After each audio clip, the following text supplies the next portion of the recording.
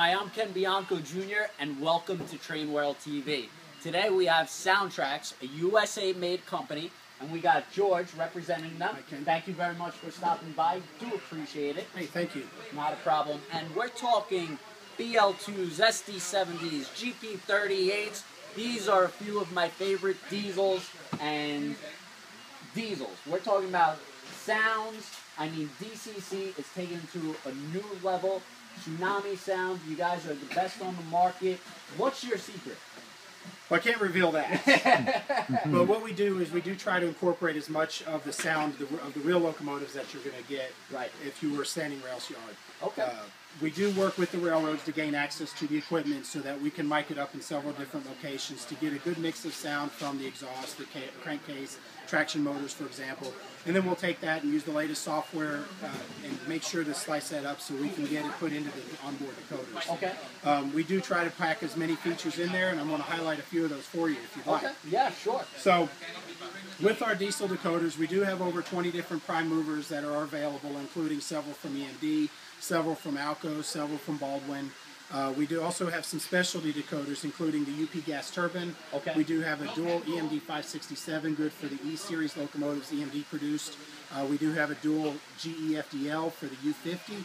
And we do have a really unique bird, pardon the pun, of the Galloping Goose. There you go. So these are selectable. You can pick the decoder that fits the prototype, and then you'll pick the board format that matches. Just real quick, how do you get these sounds? I mean, do you go out to a yard and get them? Or Yes, we work with the railroads to gain access. For example, we've been to LA, we've been to Arizona, we've been to New Jersey recording various different locomotives to make sure we get the true prototypes. Good, and when we put it on there, that's actually what you're getting is a recording of that particular prime mover out in the real world. Good, that's important. So, also built into every decoder, we do have 16 different air horns that are programmed into the decoder, pre-programmed, so that no matter which one your customer picks, they're going to have the right air horn on there. Right. So, for example, here we're going to show this particular locomotive Fire it here, up. and you'll hear that we have a long and a short whistle blast or horn. And what that's to do is to really make sure that the whistle signals, as they're commonly known, are really communicated. For example, everybody's familiar with the two longs, a short, and a long of a grade crossing. And the horn button will play the horn as long as you hold the button down. And then if you decide you want a different air horn on it, you just simply change the CV. So we're going to program here CV115. We're going to change it to a different air horn. And now you have a different air horn playing. Right.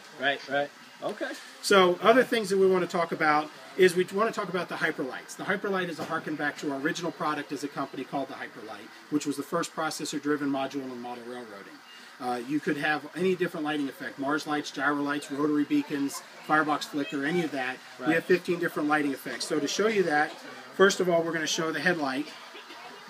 And we're also going to show you that it's dimmable, so that when you pass that other train, you can dim the headlight. On this particular model, we also have the number boards illuminated, and then we also have the ditch lights come on. And we have a feature called crossing logic, which means that the lighting effect will take place when the horn button is pressed. So, for example, here we're going to use the alternating ditch lights. Wow, that is awesome. Very cool. Very nice. And that's available in all of our Tsunami decoders. Okay. Now, one other feature I'd like to talk about is our diesel engine sound. We do record all 8 notches, all 8 transitions up and down. But one of the things that's not necessarily commonly known is that when the railroads are using their dynamic brakes, downhill, riding the brakes to make sure to keep the train under control, they're not running the diesel engine at notch 5 or 6 or 8 like they were when they were going up. And so we built that into the decoder so that you can adjust the prime mover based on both the prototype and the railroad practice to make sure that you properly simulate that. So for example, here we're going to show you this locomotive. I'm going to go crank it up, and I've got the dynamic brake to turn the prime mover to idle when it's applied, just to kind of show you that. So we're going to get going here, and then because we've got a limited amount of track, I'm going to hold it still. So you can kind of hear the prime mover cranking up a little bit. Now I'm going to turn on the dynamic brakes. Now you hear the locomotive ramping to idle.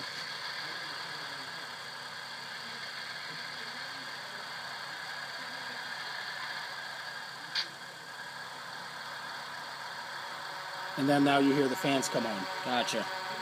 So then as soon as I turn them off, the fans will turn off. and it's going to notch back up to where it was. Gotcha. So Very this is cool going to be a feature. more prototypical operation of your locomotive. Right. Now the last feature I wanted to talk about is specifically with the diesels is the F11 brake. Okay. We do have the F11 brake that will create a braking sound effect, but did you know it also will stop the locomotive without ever touching the throttle? Really? So Okay. for example here, we're going to let this thing go. Prove it. We're going to let this go. Now we're going to go ahead and turn on the brakes. So I'm just going to push the function 11 right here. You'll see that the locomotive has come to a stop. Very nice. And the throttle still shows that we're going at speed step 12. So I release the throttle, or release the brakes, I mean. Keeps on going. And then it'll go on. This is great for switching, spotting cars, things like that, or just running your locomotive. Okay. Because then you can even change direction, release the brakes, and it'll take off in the other direction. There you go. Beautiful. I thank you so much, George, for coming out here today. I mean, your decoders are taken it to a whole nother level. I mean, young guys and people of all ages, you know, whether young, older, middle age, I mean, they want to get involved in this DCC. I mean, it started off with the standard DC, and now they're changing the lights, they're changing the sound, they're doing different features with the brake. I mean, this is true railroading. Yes, I mean, this absolutely. is awesome. So I thank you so much for showing us a couple of things. No problem. And again, you could shop online 24/7 at TrainWorld.com for all your Soundtraxx products. Thank you.